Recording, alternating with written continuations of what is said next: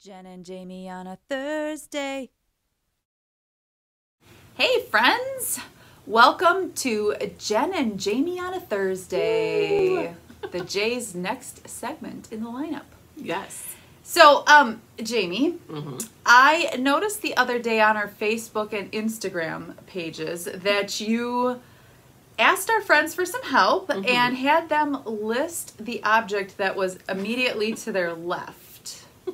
If you could explain what this next thing is all about, I'd appreciate it. Yeah, well, first of all, thank you everyone that chimed in. We actually got a lot of responses from people, which was really fun.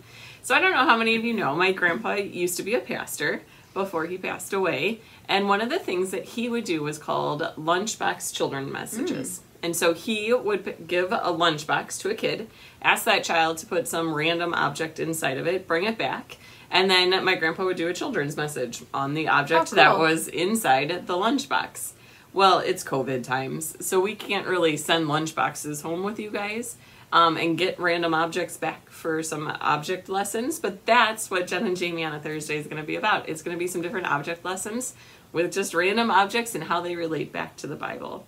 So all of those things that were immediately to your left, we took, and each week we will put them into our lunchbox, and then we'll come back the following week and have an object lesson for you. So, did you bring the lunch bag? I do. I have. All right, so we have our first object that is inside the lunch bag, and it is